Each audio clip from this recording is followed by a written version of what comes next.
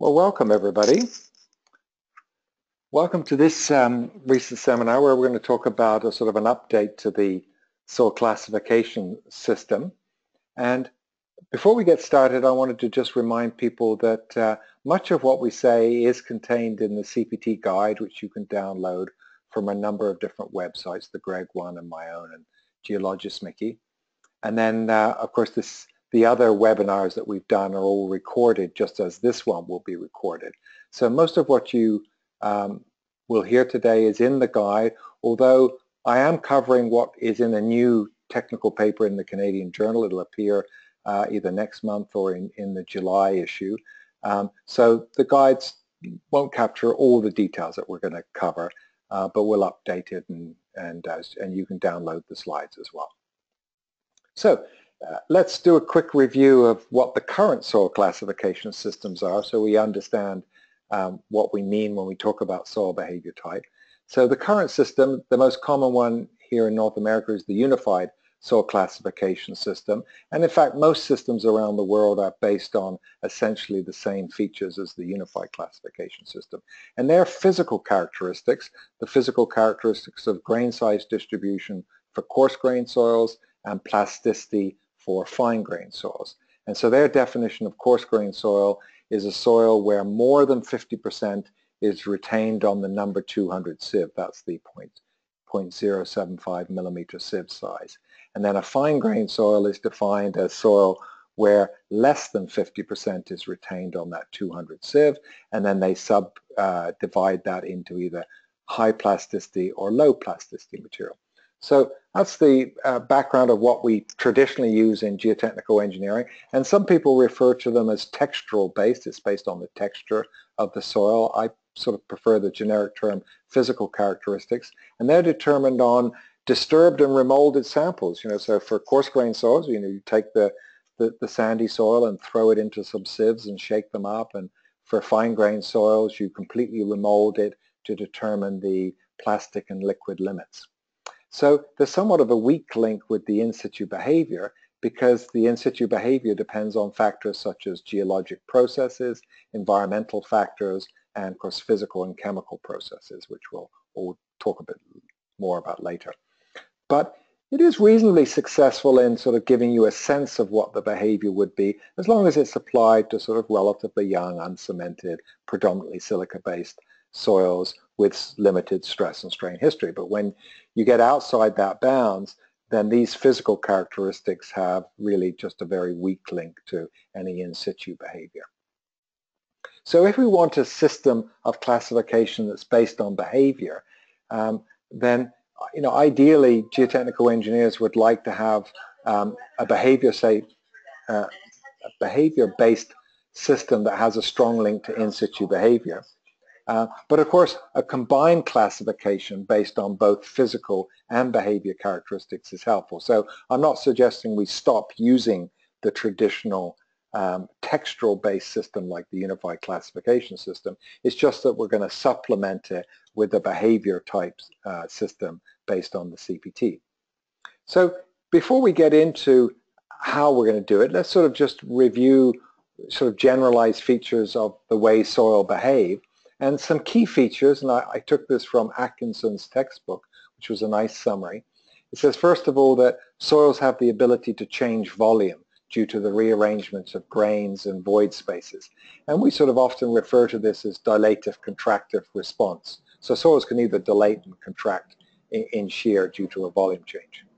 And then they're essentially frictional, where the strength and stiffness increase with normal stress and with depth. And you'll see later that's why we like to normalize data, because we account for this stress dependency. And soils are essentially inelastic, where the response is nonlinear to loading beyond an initial very small threshold strain. And so we're going to talk about small strain stiffness. And the actual in-situ behavior depends on many factors such as stress and strain history and the structure in the soil.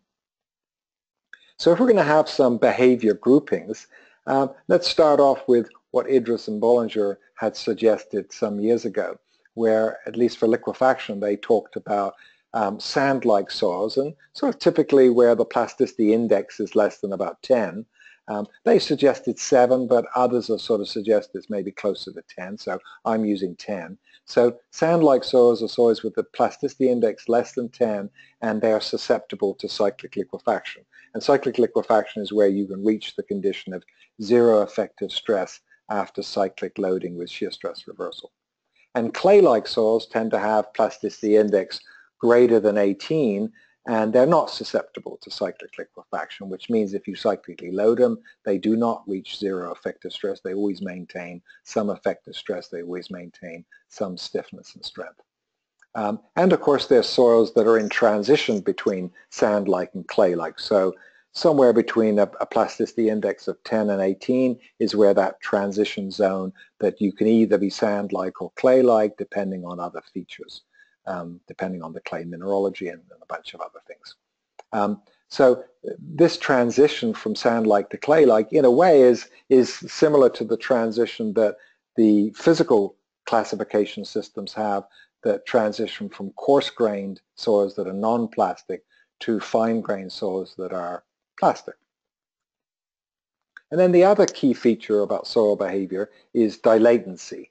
We know that soils have this tendency for volume change during shearing, and we refer to this as dilatancy. And we know that soils can either dilate or contract during shear at large strain. So here's a sort of classic picture of a test in drain shear, sort of either loose or dense of critical state, or wet or dry if it's a clay. And we know that if it's loose or wet of critical state, then it tends to contract to its critical state, whereas if it's dense or on the dry side of critical state, then it initially contracts a little bit, but then dilates to its critical state. And this is captured at the bottom here in terms of void ratio against shear strain. So the loose ones will contract, the dense ones dilate. Of course, we also know that these are at large strains when we talk about the overall dilatancy and contraction. And at small strains, most soils tend to contract. You see even this dense soil here, it's initially contracting before it dilates at large strains. And that's actually a key feature of why loose sands will experience cyclic liquefaction.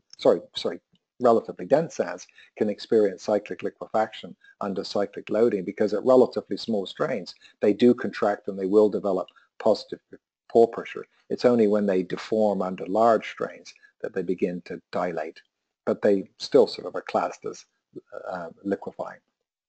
And then of course the other key element is the soil's shear to critical state at large strains. So by the time it gets to critical state, it's lost any structure that it has, and that's what we'll refer to next when we talk about structure. So when we talk about structure, you know, the powerful concepts of critical state soil mechanics were initially based on what I'll refer to as ideal soils. These are sort of young, uncemented, either clean silica sands or freshly deposited clays in the laboratory. And that was what the features of critical state soil mechanics were initially based on. Of course, they've expanded since then. But many natural soils have some form of structure that makes their behavior different from that of ideal. And I'm going to use the terms macrostructure to refer to sort of the big features of layering and fissuring, which you'll see later the cone can pick that layering up quite nicely. But I'm going to focus in on microstructure. This is at the particle scale, which you don't tend to see. And that's due to things like aging and bonding, you know, cementation at the particle scale. So what causes microstructure? And as I mentioned, it's sort of primarily aging and cementation. Some degree weathering, cold welding, you know, is sometimes referred to as a cause. And then, of course, to some degree, the stress and strain history will also create some microstructure. And how do we identify this? And ideally, we use a combination of the background geology, you know, is the geologic history indicative of a much older deposit, or a deposit that may have a mineralogy where cementation could occur. And then, of course, the other option is sampling and lab testing.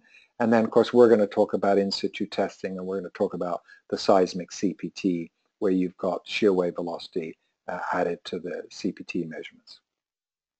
So here I'm going to reference Professor Serge Louet. Back in '92, he sort of defined what he meant by sort of an ideal soil or a structured soil. And an ideal soil is the type of soil that's essentially elastic up until the yield point, and then it becomes plastic, and you have this well-defined relationship that's controlled by void ratio and stress. And here in the bottom, when it shows the limit state or yield curve, it passes through the critical state point. Whereas structured soils, what happens is they're elastic, but they go beyond the typical limit state that you would have expected for an ideal soil, and they go further. They're stiffer and elastic longer until they reach yield, and then they plastically deform down. And so when you look at the limit state or yield curve, it's higher than critical state. So the soil can be essentially elastic up to yield, and then it will eventually destructure and come down to critical state at larger strains.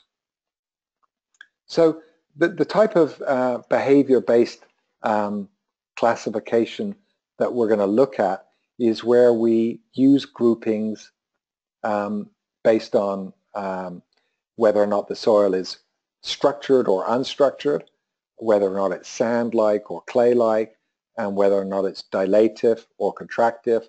And then I'm going to also add in the feature of whether or not it's got some high sensitivity or whether or not it's non-sensitive. Now, one could argue that's tied into the dilative contractive behavior, because sensitivity only comes when you have a contractive behavior. But not all contractive soils are sensitive, so I add that as an extra criteria. And ideally, we want a classification system that's based on simple, cost-effective, repeatable in situ test with multiple measurements. And of course, that's why we're going to talk about the CPT, or the CPT with pore pressure measurements, or the seismic CPT with pore pressure measurements. And that's the one I'm really going to encourage that we use. And that's because it has the ability to identify soils with significant microstructure.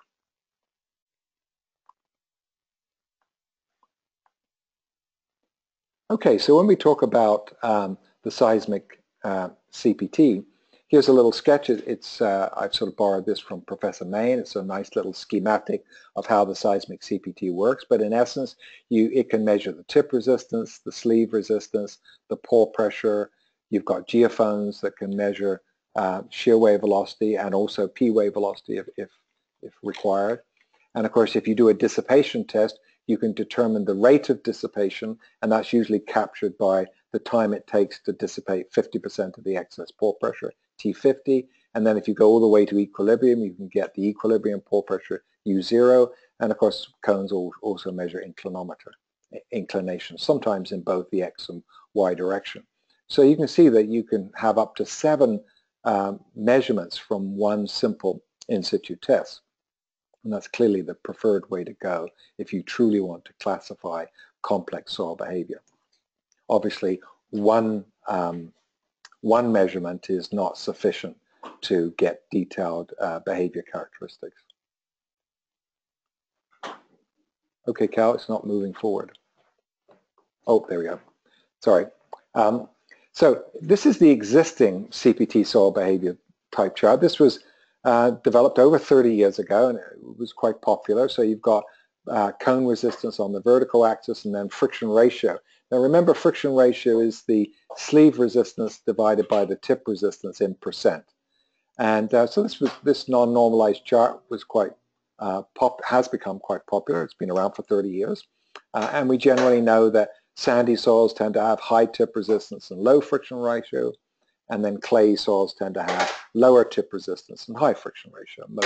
Most sort of normally and lightly over-consolidated soils tend to fit down the middle of the chart. But when these charts were first proposed 30 years ago, we did make it clear that they're behavior type charts. That's why they're called SBT, soil behavior type, because they're based on the in situ soil behavior, predominantly controlled by strength, stiffness, and compressibility, which is not the same as traditional classification based on the physical characteristics of grain size and Atterberg limits. So it's important to remember that distinction. And then about 25 years ago, the general consensus was we need to moved to normalized parameters, and this was Professor Roth was the first to really suggest this in '84 in his ranking lecture, and correctly so, because we know that soils are frictional in nature, so their behavior is stress dependent, and so we need to normalize the cone measurements as a function of stress so that we account for that stress dependency. And he has suggested a normalized cone resistance as the net cone resistance, so that's the corrected tip resistance minus the total overburden divided by the effective overburden. And then, so there's also a normalized friction, which is the sleeve friction divided by the vertical effective stress. And then, as we had suggested, this a sort of more popular parameter is this normalized friction ratio, which is the sleeve resistance divided by the net cone resistance in percent. And then if you've got pore pressure, initially we had suggested this BQ parameter, well, others had suggested it, which is this excess pore pressure divided by the net cone resistance. But more recently, Schneider and others had said, no, a better one is what I'll refer to as this U parameter. And I'm saying U2 because the pore pressure is generally measured in the U2 position just behind the tip. And so that's the excess pore pressure divided by the vertical effective stress. So essentially you've got a net cone resistance divided by effective stress, sleeve resistance divided by effective stress, and excess pore pressure divided by effective stress. So those are the normalized parameters. But we know that when you get into sandy soils, just dividing by vertical effective stress, the behavior of sands doesn't increase exactly linearly with depth like it does in clay. So we need to have sort of a more nonlinear. And so this sort of updated normalization has now become more popular. So it's referred to as QTN, N meaning it's a variable stress exponent N. And so you've got the net cone resistance now divided by atmospheric pressure to make it a dimensionless net cone resistance. And then there's atmospheric pressure divided by vertical effective stress to the power N. Of course, if N is 1, it drops back to the original form that Roth had. And so we know now that N is variable and it varies with soil type, density, and stress level, and that it's basically 1 in soft clays, but it can be about a half in dense sands. That's pretty well established. We know in the SBT world that that correction factor Cn is often to the power of a half. So that's fairly well established now. And the atmospheric pressure is really a reference pressure of typically 100 kPa. So in 1990, I updated the chart to this normalized form and then sort of modified it in 2009. And so now you've got the normalized cone resistance against the normalized friction ratio, now both on a log scale, and the zones are identified. And again, sandy soils tend to have high tip resistance and low friction ratio. Clay soils tend to have low tip resistance and high friction ratio. And then you've got the mixed soils in the middle. And generally sands are free draining during the CPT, and generally the clays are undrained during the CPT. And so these mixed soils in the middle, like the silts, they can be partially drained.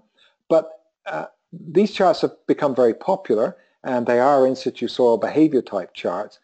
But the challenge has been is the descriptions that we've used of sands, silty sands, silts, and clay, they're the same descriptors that apply to the traditional textural physical characteristics classification. And so that's created some confusion where people are not quite sure that there is a difference. And of course, I often get comments from people to say, well, your chart didn't work when I compared it to samples, but of course they're comparing it to the physical classification, whereas the CPT is a behavioral classification.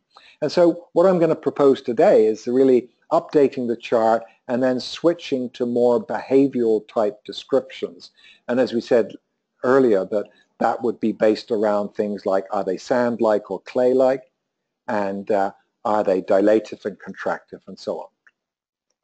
And before I get there, just a reminder that Jeffries and Davies in the early 1990s, when they had sort of a slightly modified version of this chart, and they recognized that the boundaries that were plotting on this chart when it's log-log scales were roughly concentric circles. And so they came up with this nice idea of this soil behavior type index, which was really basically the radius of these concentric circles as an approximation to the boundaries, as a very quick way of determining where you were on the chart. So you could combine the two parameters, QT and the friction ratio, and calculate the soil behavior type index, and then it becomes an index of the soil behavior.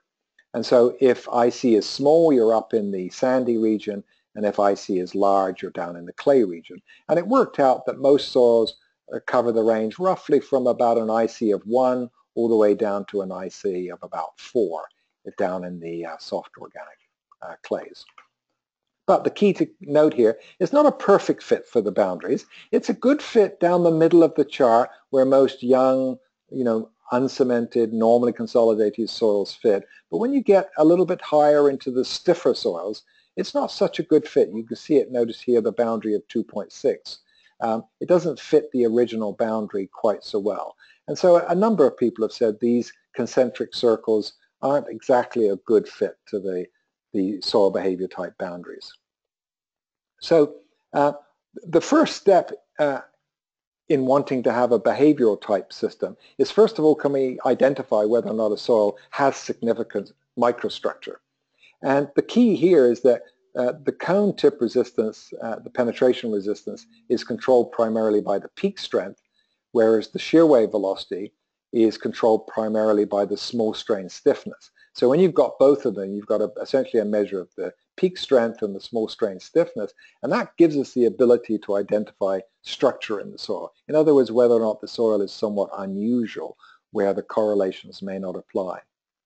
And this was first suggested by a graduate student of mine, Sohail Eslamizad, back in '96, and he had suggested this plot of this ratio of G0. Now G0 is just the small strain shear modulus, which is the shear wave velocity squared times the mass density. And just remember, the mass density is the unit weight divided by gravity. So it's essentially the small strain stiffness divided by the cone resistance. So it's a stiffness to strength ratio.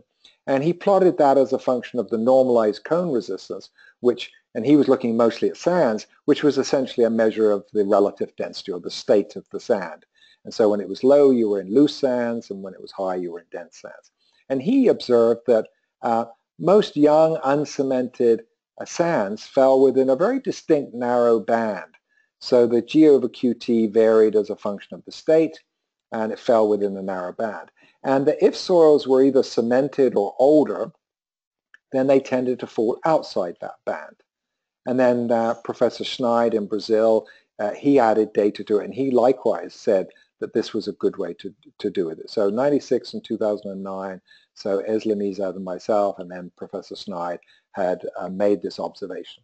And then recently, James Snyder and Rob Moss had a very nice little paper in Geotechnique Letters in 2011, where they likewise made this observation. They added a lot more data. I won't show their data, but they did a lot more literature review and added more data to it. They saw the same effect, but more importantly, they came up with this nice little equation for the line, and they defined this parameter Kg, and I like the form of their equation because it keeps the two parameters. So G over Qt, and then the normalized cone resistance to a power of 0.75. Initially, I had thought it was close to 1, but they said no, it actually fits better to 0.75. So that's the equation we're going to use. And the only thing I'm going to do is I'm going to rotate the chart, and I'm going to put the normalized cone resistance on the vertical axis, and you'll see why later because that will match the other charts. And then along the bottom, I'm going to put this G over QC. Now, the only difference I'm going to make is I'm going to call this the small strain rigidity index, because in a lot of soil mechanics, particularly cavity expansion, rigidity index is defined as the stiffness to strength ratio. And that's essentially what we have. We have the small strain stiffness to the cone resistance, which is a measure of the peak strength.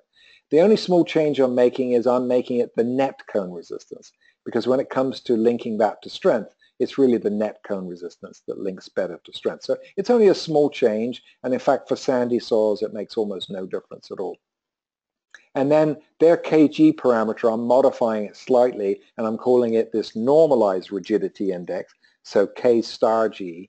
And so this is this G over the net cone resistance times the normalized cone resistance to the power of 0.7. So a very simple little equation.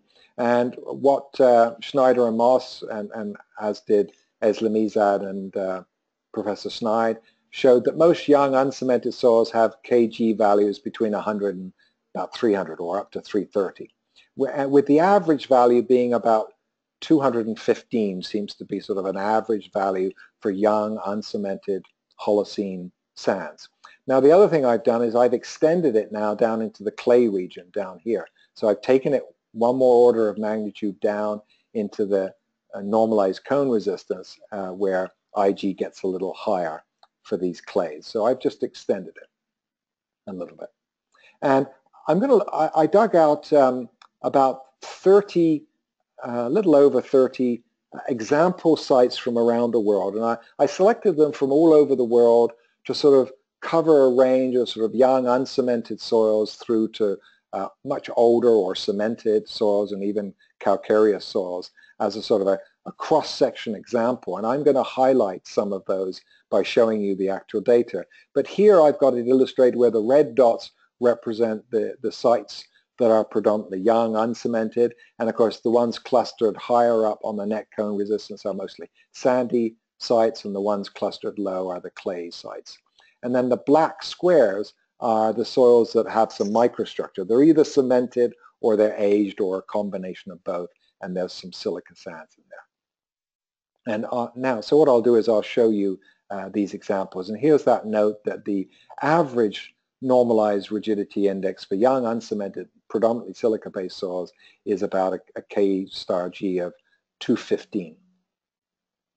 And the next category is really the dilatancy and contraction. And this is a summary plot. It was first proposed by Howard Plewis and colleagues in Vancouver back in '92. Sort of I updated it a little bit, mainly because of the different normalized cone resistance. But it's based on sort of extensive calibration chamber work, as well as the data that we got from the CanLEC sites where we did in situ ground freezing to get undisturbed samples. And then of course it's supported by the theoretical work that Bean and Jeffries have done that was summarized very nicely in their recent book on liquefaction. And so what we've done is we've produced contours of state parameter, and essentially what it shows is that with increasing dilatancy, these parameters tend to move up. And so the two red dots show that you can have two different soils that have the same level of dilatancy, the same state parameter, but different penetration resistances and different friction ratios. So they're essentially contours of dilation angle, which is a fundamental mechanical behavior. And these contours apply to ideal soils, predominantly young, uncemented, silica-based soils. It's important to keep that in mind. And then I wrote a paper in ASC in 2010 that looked at case histories where flow liquefaction failures had occurred and where they had high quality CPT data. And there were 6 sites that were identified. There's been a couple more added to it. But the key is when you looked at all the data from the deposits that were considered to have had contractive behavior leading to flow liquefaction, all of those sites did in fact fit below that boundary. If I go back, the boundary that Bean and Jeffries had suggested that had a state parameter of about minus 0.05. In other words, just slightly on the dilative side, but at large strains, essentially, that would be the boundary between contractive and dilative. And so you can see here I've drawn a boundary. It says it's sort of a clean sand equivalent of 70. Now it captures all the data, and it's a little bit conservative. Actually, the sort of more realistic number is slightly smaller than that, and you'll see that later. And so these charts have evolved. So the one on the left is the one I suggested in 1990. And if I identify the boundary that would sort of separate coarse-grained soils, essentially sand-like soils, from fine-grained soils, which are essentially clay-like soils, you can see that it's approximated by this IC of 2.6. But it works well for sort of normally consolidated soils, but not so well when you start to get into heavily over-consolidated or older or cemented deposits where the boundary goes much more vertical than this concentric circle would match it. So that's been one of the challenges. It's not quite a perfect match. And then James Snyder with Randolph and Main had a nice paper in 2012 where they had suggested sort of an updated boundaries and made them sort of more hyperbolic in shape. You know, when plotted on this log-log scale, they go much steeper vertically. And you can see it's similar to that red line, but certainly not exactly the same as these circular concentric circles. So they were suggesting a more sort of hyperbolic shape. Now, notice that the region they called transitional soils was certainly much larger than what I would sort of suggest, and essentially they were combining zones 4 and 5, like the silty sands and the silts. They were combining and calling those transitional soils. Most people would say that the silty sands would be classed as sand mixtures. So that's how it's evolved, and this is what I'm now suggesting. So the evolution is evolving a little bit further. So the dashed lines show the original 1990 soil behavior type boundaries, and now these solid lines start to identify behavioral boundaries. So first of all, there's one that goes across, which is that dilative contractive boundary. So the solid one is captured by this simplified formula here. So I call it the CD boundary. And so here's the simplified formula. And when it equals 70, that's sort of the conservative boundary. Now I do show a dashed line underneath when it's 60 as sort of maybe less conservative, but probably a little bit more realistic. But in general, sort of recommended we go with the slightly more conservative boundary of 70. So that would distinguish soils that are predominantly dilative from contractive. And you notice I've curved it over here because in clay regions, it's more controlled by overconsolidation, which is sort of the fine-grained soil equivalent of state parameter. And then I've showed two sort of hyperbolic boundaries. So I'm steepening up the boundary that separates sand-like from clay-like, and I'm identifying this transitional zone, a bit like Snyder et al. Did in 2012. So now we've got this sort of 6 broad categories of you've got sand-like and dilative, and you've got sand-like and contractive, you've got clay-like and dilative, and clay-like and contractive, and then you've got this transitional soil that's either dilative or contractive. But transitional soils, they tend to be sort of the silts. They're not necessarily silts, but they're behaving like silts. So, you know, no, I'm trying to avoid using those physical descriptors. So those are the broad 6 categories. And then I added one extra one, which is soils that are clay-like and contractive, but they have high sensitivity. Now, previously I had it as a zone tucked in the lower left-hand corner. Now I've made it a little bit bigger and a little bit more conservative. I've simplified it now with 2 straight lines so you don't have difficult equations to work with. So I've made it a little bit more conservative, and you'll see from the examples I think it works a little bit better. And the distinction between sort of clay-like soils that have low sensitivity from clay-like soils that have high sensitivity is a sort of sensitivity of around 3 or 4. That's roughly what that boundary is at a friction ratio of about 2%. Now, Felenius has suggested that he doesn't really like the friction ratio plot, because if I go back to it, friction ratio includes the net cone resistance, just like the normalized cone resistance. So they're not truly independent parameters. So he correctly suggests that a better way is really the normalized cone resistance against the normalized sleeve resistance. So that's sleeve resistance divided by vertical effective stress. And so here's that exact same chart, now just transposed into this format. And you can see the dashed lines show the original boundaries from 1990, and then the solid lines show these proposed behavioral ones. And I've also identified the limits of the previous chart from about 0.1% friction ratio to 10% friction ratio. So exactly the same chart, just transposed over. Conceptually it's better, but the problem is that it does compress the data. The data now gets compressed into a rather narrow band, and it does make it a little bit more difficult to sort of look at the data and see the trends. And that's why the friction ratio chart still tends to be quite popular. It's sort of, the data can fill the chart where it tends to get compressed in this one. So I'm only going to show this, the net cone, normalized cone resistance against the normalized friction ratio. That's the one I'm going to prefer to show. But you could use this normalized friction resistance if you wanted to. Now, a little bit of historical reference here is Rick Olson, way back in 1984, this was over 30 years ago, he had suggested probably the first version of any normalized CPT soil classification chart, over 30 years ago.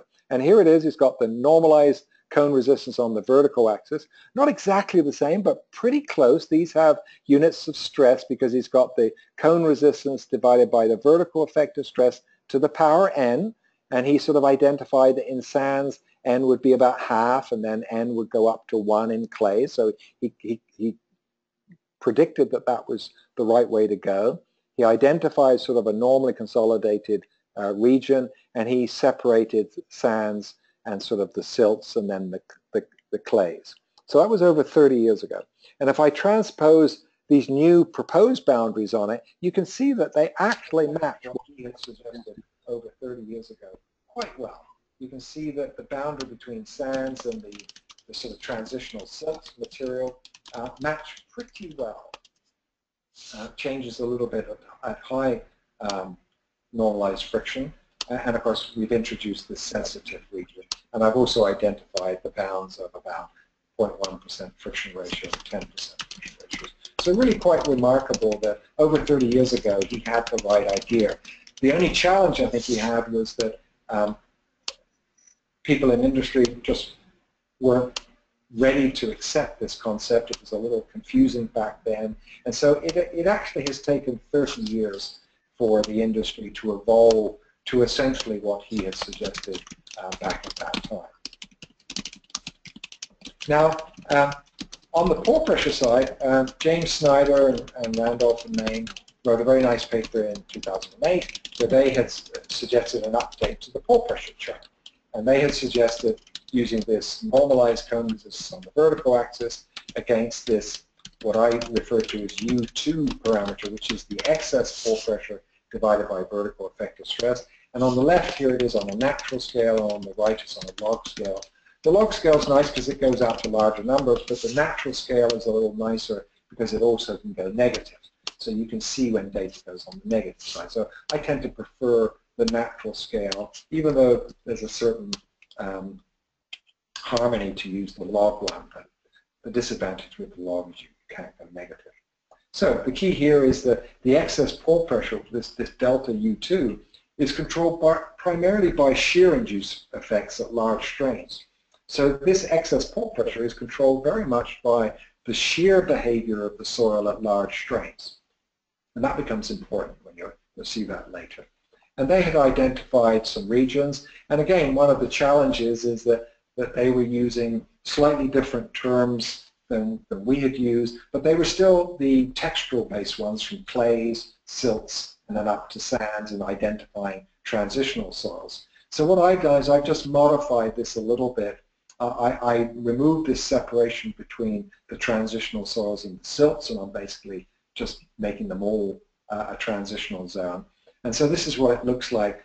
And I've changed the vertical axis now to this normalized, the updated normalized cone resistance with the stress exponent against this U2 parameter, which is the excess pore pressure divided by vertical effective stress. So these are the boundaries that Schneider has suggested. I just took out the upper boundary to make this transitional region. And you notice the only descriptions I put are primarily contractive, because to get positive pore pressure, the soil's essentially got to be contractive. So the dilated ones will all plot up around 0 excess pore pressure or slightly negative. So I've indicated the sand-like dilated soils tucked up here somewhere.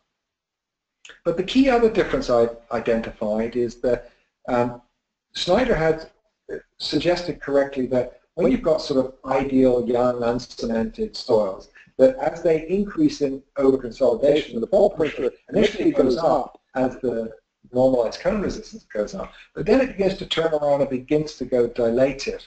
So as the normalized cone gets higher in stiffer overconsolidated soils, the pore pressures begin to head towards negative. And what I've noticed is that, and you'll see this later from the case histories, that when you've got soils that have got increasing microstructure, there's a boundary here that when the pore pressures can get very high, combined with high normalized cone resistance, that's when you've got soils that have some microstructure. So the high normalized cone resistance is implying sort of a dilative response, but these very high excess pore pressures are suggesting a contractive response. And of course, that's what you can have when you've got soils with a lot of microstructure, is that their peak strength is high, which makes it look like it's dilative, but in fact, they can strain soften and have very high excess pore pressures. So this chart's very useful. Of course, it tends to be limited to the fine-grained soils, because once you get into sands, they can be free draining, you get no excess pore pressure, so it basically just plots around the zero. So sort of coarse silts and sands can sometimes be partially drained, and so this chart becomes a little less effective. And also it's a challenge in regions where either you're above the water table, so you have no excess pore pressure, or you're in ground conditions where the water table might be deep or the soils might be quite dilatant, and so you lose saturation. So the accuracy of the pore pressure may not be so good. So the charts become very popular offshore, less so onshore. So here's the proposed family of charts. So 3 charts. So the normalized parameters are the normalized cone resistance, normalized friction ratio, normalized pore pressure, and then this normalized rigidity index, G over Q net. And so here's the 3 charts put together. And so ideally you would go to the shear wave velocity one first, so the normalized small strain rigidity index. First of all, see if your data falls within the ideal region. If it does, then you know that the main chart, which is the normalized tip resistance and friction ratio, is probably going to work pretty well. So the dilatancy and contractive boundary will apply because the soil essentially has relatively little microstructure. If the soils fit in the region with significant microstructure, then you may need some local adjustment to the chart due to this sort of more unusual behavior. And then the chart in the middle is the pore pressure one, that if you've got fine-grained soils, you can identify the difference between sort of ideal unstructured soils and the structured soils. So let's look at some examples. I'll quickly go through them. I picked out some selective ones from those 30 sites.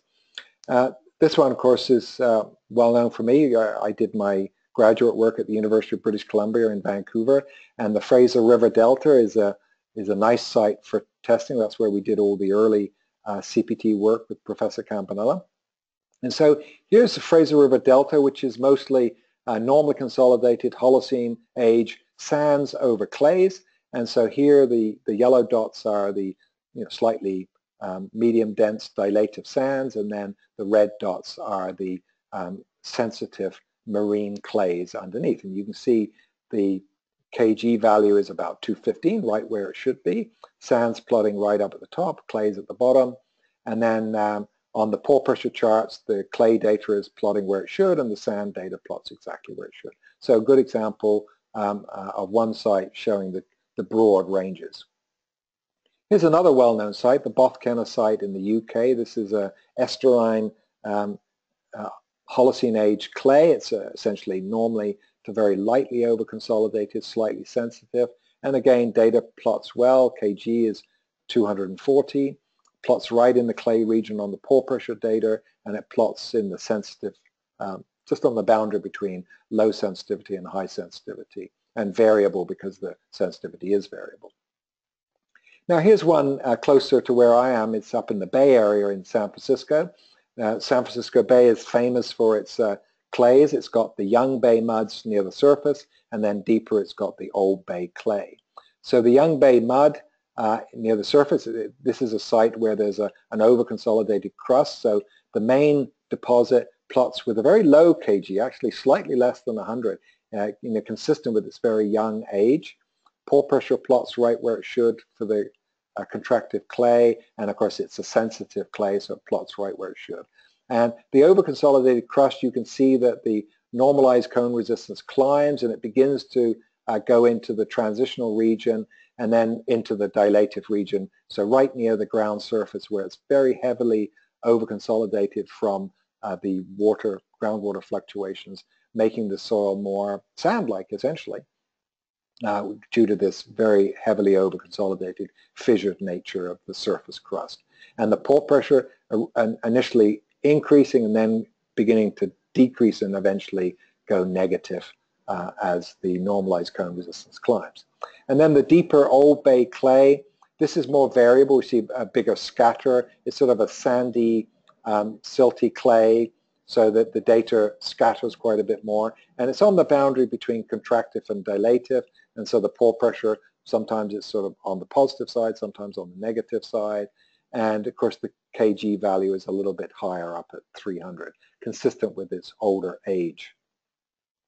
And then probably one of the loosest clean sand sites in the world is the Holmen sand in Norway. It's a Drammen River deposit, very loose deposit in a quiet section of the river. And so falls within the sand-like contractive region. Essentially, it's free draining, no excess pore pressure.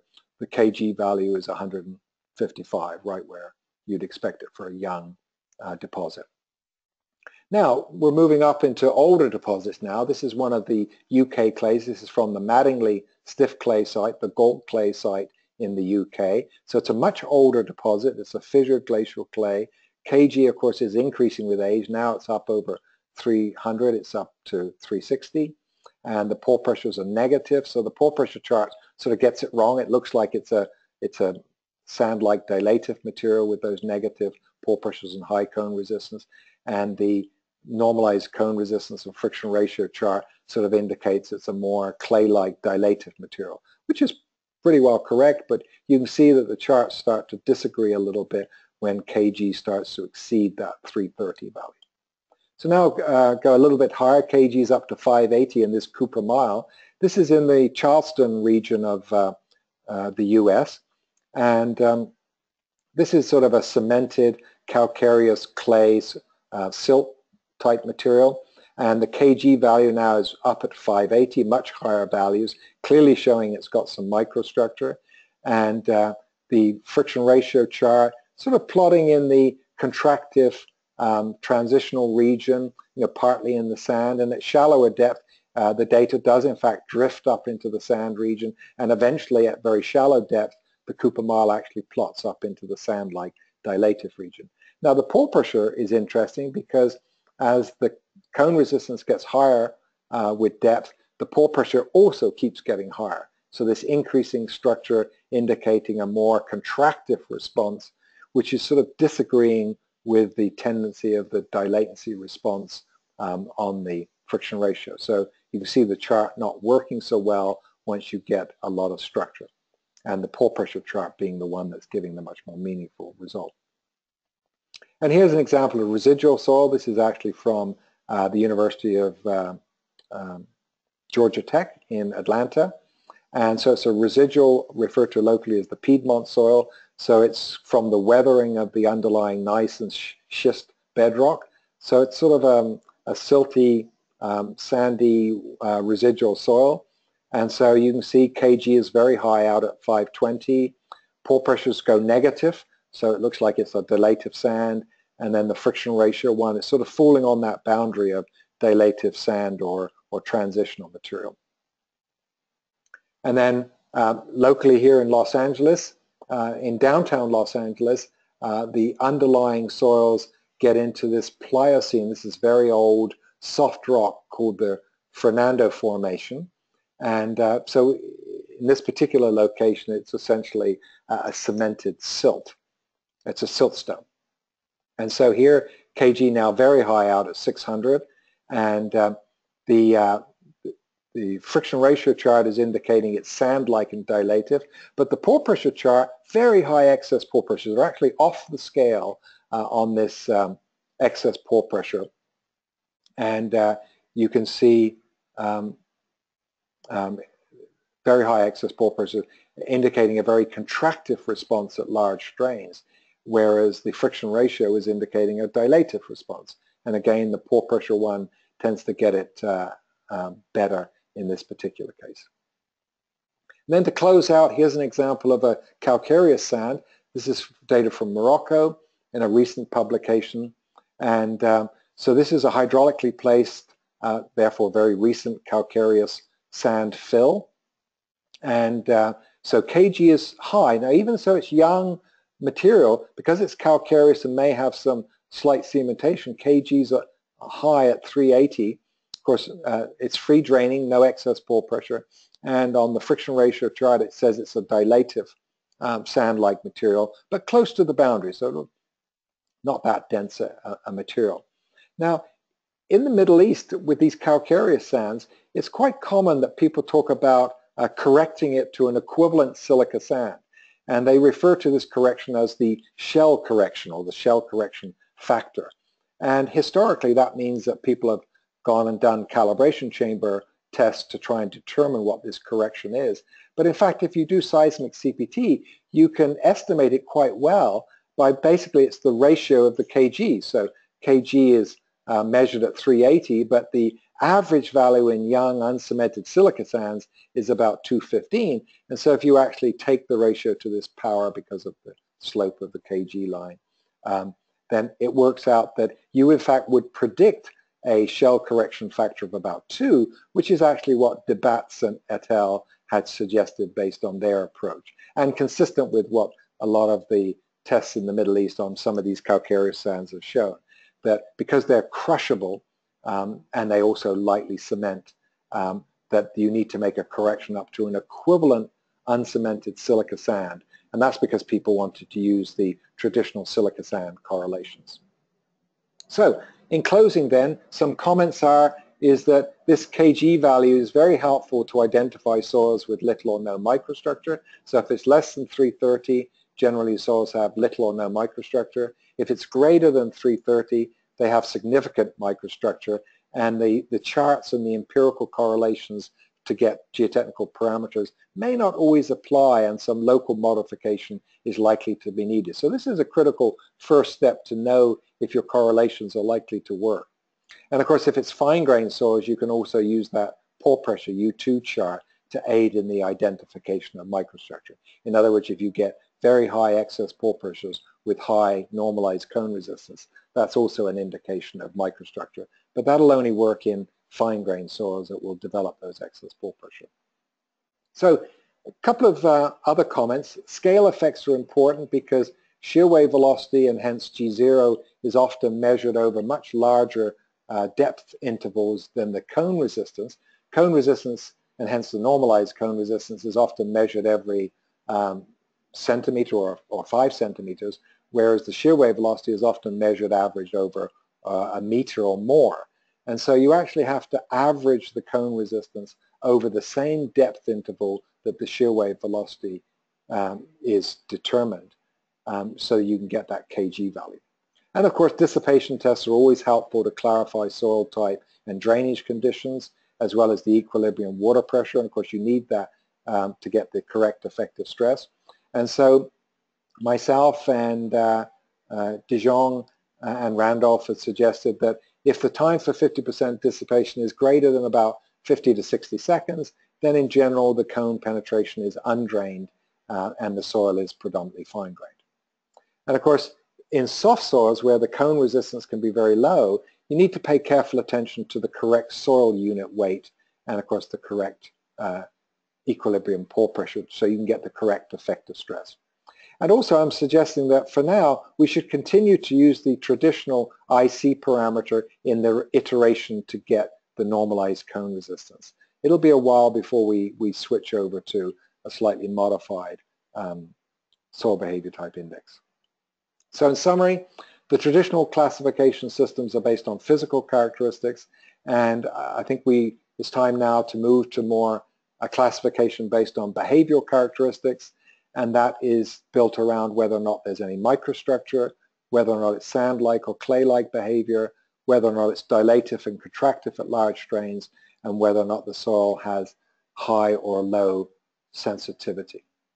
So all of this is going to be described in a paper that's been accepted into the Canadian Geotechnical Journal. It'll appear in the June or July issue online. And so, and of course, these slides will also be available for you to download from the website, as well as a recording of this presentation. Now, normally Kelly and I use two separate computers, but this time we've had to use her computer because the WebEx software required the updated operating system, and mine I hadn't installed it. So I'm going to read out some questions. Do they get to see this? Okay, so I'll read out some questions, and so here's one that says, when using microstructure chart, that's that IG one, how should one determine the mass density in order to calculate the small strain shear modulus? That's a good question, and in previous webinars we had talked about how you can actually use the cone data to estimate the soil unit weight. So the mass density used to get G0 from shear wave velocity is the unit weight divided by gravity, and you can actually estimate the unit weight reasonably well from the non-normalized cone resistance. So actually Kelly and I had a small paper in CPT-10, which is available online for free, and we described how you could estimate the unit weight, and Professor Main came up with a similar correlation. They're both almost exactly the same. They approached it differently, but they give essentially the same result. And both, it's using the non-normalized cone resistance to get an estimate of unit weight, and you plug that in normally. And so some software programs like CPT will do that automatically. Of course, if you know the unit weights, that's an improvement, because particularly if you've got organic soils or if you're offshore and very soft sediments in deep water where the unit weights can be quite low. So if you know the unit weight from sampling, then that's what you would preferably use. But if you don't, and initially you want to run this sort of analysis, then it's reasonably good to make an estimate automatically. And in fact, almost all of those examples I gave, there was very little difference between using the CPT estimated unit weights and the ones that were given in the literature for the published sites. So next question is, how reliable is IC for over-consolidated soils, older soils or slightly cemented? That's a good question, and one could argue that's of course why we're suggesting to switch to this modified soil behavior type index that I'm calling I subscript B. So it's sort of soil behavior type index that's modified. That is probably a little bit better, especially for the heavily over-consolidated or older deposits. So for now I'm sort of saying IC is not too bad, but in the long term we will switch over, and you'll see me give updates on how to do that. So here's a question from a grad student that I know, Ali Reza. So he says, have you ever encountered a loose soil which has been cemented and after ground improvement, say dynamic compaction, the cementation is destroyed? Yes, there's been a number of cases where lightly cemented materials, based on penetration resistance, they were thought to be relatively loose. And of course, this is particularly true for carbonate sand. So because of the crushability, they give low cone resistance, and people then do ground improvement. But of course, when they do the ground improvement, they destroy the cementation. And so in the short term, the cone resistance actually drops, even though they saw volume change. So they did ground improvement. There was clearly densification occurred, but yet the cone resistance either changed very little or actually went down slightly. But in all of those cases, when they recorded cone resistance over a period of time of several weeks, the cone resistance usually rapidly picks up, and that's often because the microstructure is rapidly reforming. The cementation is taking hold again, and so that's reflected. That's reflected in that kg parameter, that you'll see that if you measure shear wave velocity, kg will be higher than that 330 value, which is often a warning that you have some microstructure that could get destroyed by ground improvement. So I recently gave a talk on ground improvement that discussed that very issue.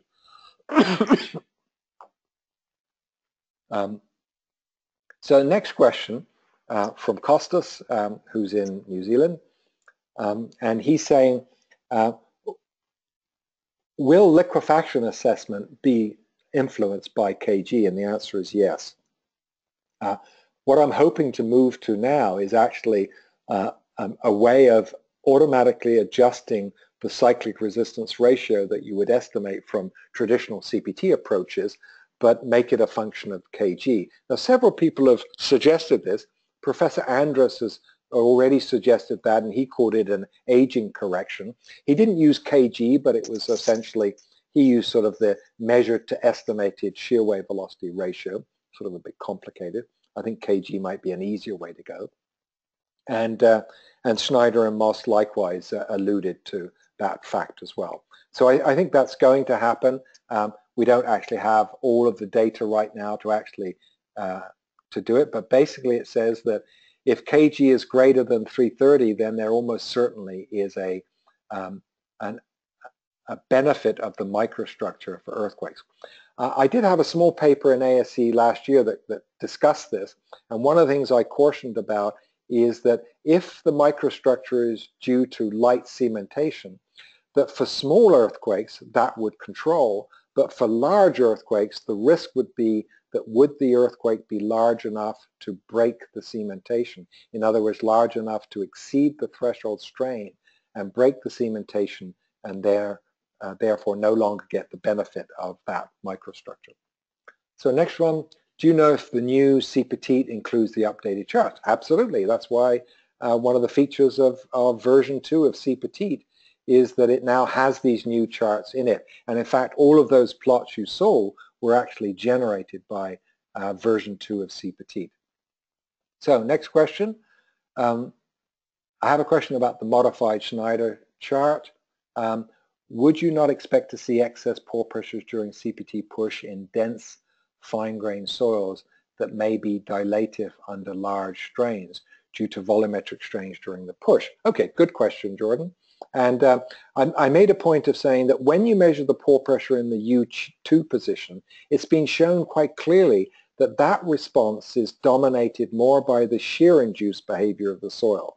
Now, if you're measuring pore pressure on the face of the cone, yes, you'll measure very high positive pore pressures. But generally, if you're measuring pore pressure behind the cone in that U2 location, it's more controlled by the shear-induced behavior. And so if it's a dense, fine-grained soil that's dilative under large strains, then typically you'll get negative pore pressures. Now remember, it's negative if hydrostatic. They still could be positive pore pressure, depending on hydrostatic, and particularly if you're doing work over water, so there's a large back pressure of water from the depth of water.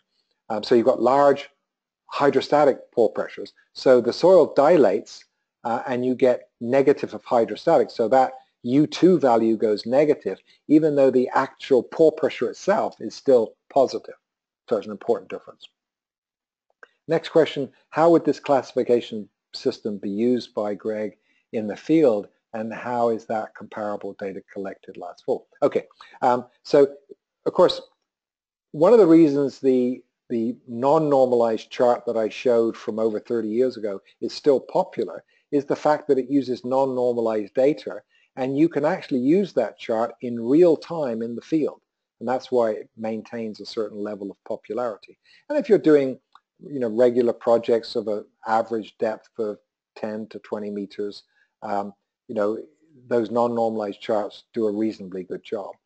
What I'm proposing is if you want to go to a more detailed interpretation of soil behavior, then you need to go to normalized data, and that's typically a post-processing. So when you get back to the office, when you post-process using software, and then of course you can put in unit weights and the water table, so you get the piezometric, equilibrium piezometric profile. Then you can calculate the normalized values. So you'll get a better result, but it typically requires some interaction with the data, whereas the non-normalized, the computer can do it for you in the field. So next one, sometimes young sands and silts are associated with a high organic content. Does this alter U2 response and create a potential for misinterpretation of contractancy? That's a good question. Harold, yes, I recognize the name. Good to hear from you. Glad you're watching. That's a good question. We don't have a lot of data, but I would sense that what happens is high organic content tends to make soils more compressible. So the cone resistance tends to be a little bit lower compared to everything else. So it would be interesting to see what the kg looks like in highly organic silts and young sands. There is a chance that it could be a bit like the carbonate sands, that kg could start to get higher. So the warning might be that kg value could start to go high. And then, of course, you're saying, does this affect the U2? I mean, U2, the pore pressure, if everything's working, if it's saturated, and if it's fine enough that you're getting good measurements, U2 should still be reflecting the large strain, shear-induced response of the soil. So if the soil is contractive at large strains, you should still see those positive excess pore pressures. So next question, are there currently any cone penetrometers field methods for simultaneous collection of pore water samples? Yes and no. There were a number of cones that were developed that you could stop and you could suck in a sample of pore water to test, but they never became very popular. And that's because for environmental purposes you had difficulties of cross-contamination when you could only suck in one sample. So why would you do that if you're doing CPT and you want to carry on pushing? So the general practice has been that typically people will do a standard cone penetration test first, and they'll get the stratigraphy, then they'll move over and do selective pore water samples using a soil sampler, a water sampler. And there are various types of water samplers, but most of them, they're discrete. You lower it down, you take the sample, then you bring it to the surface, you decontaminate it, and then you go deeper and take the next sample. I think the next one, does the weight of the CPT truck affect the interpretation? Were the original curves developed based on specific tonnage? And the answer is no. Most equipment that's used to push the CPT, like those big trucks, the 20, 25-ton trucks, they have to raise themselves up onto jacks to create a level, stable platform. And those jacks are a long way away from where you push the cone. You're normally pushing the cone from the center of gravity of the truck. These jacks are off at the corner, so they're a long way away. So typically the weight of the truck has almost no influence on the CPT data. Now for smaller pieces of equipment that are anchored in place, where you install anchors, and the small pieces of equipment, these anchors are actually quite close to where you push the cone, but the anchors typically only extend 1 or 2 meters into the ground. And so ideally with these little anchored rigs, ideally you should push the cone the 1 or 2 meters, then install the anchors, and then carry on pushing. So it's a small detail, not everybody does it, so one could argue the data in the first meter could be affected by the anchors installed nearby. But again, if the pushing is light, you're not pulling on the anchors very much, so the effect could be quite minimal. So I doubt that it has much effect, and certainly these charts and all the previous charts were not influenced at all by the pushing mechanism. So last question, what interval do you recommend for obtaining shear wave velocity? Well, if it was a perfect world, we would go for continuous shear wave velocity. And there's a number of people, Professor Main and the people at ConeTech have been looking at continuous seismic measurements. That's clearly where the future is going to go. So either having vibrators to create the source or rapid impact sources. Right now we typically stop, and every meter we generate a shear wave, we measure its arrival, and then we repeat that 1 meter deeper. So right now we're typically doing it at 1 meter interval. You can do it at smaller intervals. It just takes a little bit longer. And some people have 2 sets of geophones, 1/2 meter apart, so they've got the spacing down to 1/2 meter. But what Main and the ConeTech guys have done is that by putting a sort of a rapid impact or a vibrator, you actually could do it without stopping the cone. So you collect the data continuously while you're pushing it in, and so you could collect it every 1 or 2 centimeters. and that would be the ideal way to do it. That's an awful lot of data. I think that's where the industry is heading. We're not quite there yet. I think the industry as a whole is not willing to pay for that service. But I think as the demand for higher quality shear wave velocity data grows, I think you're going to see the industry begin to offer both true time interval testing over shorter intervals, as well as essentially continuous measurements. Okay, well, that's the last of the questions. Hopefully that was interesting, and certainly a recording of the presentation will be available online within a day or so, and a copy of the slides will also be available there on our website. That's the Gregg Drilling website under the webinar tab. And of course, as I say, a paper that describes everything I've said will be in the Canadian Geotechnical Journal in the next month or so, as long as I can get the final version of the figures in. So thank you for attending, and we look forward to you attending the next one.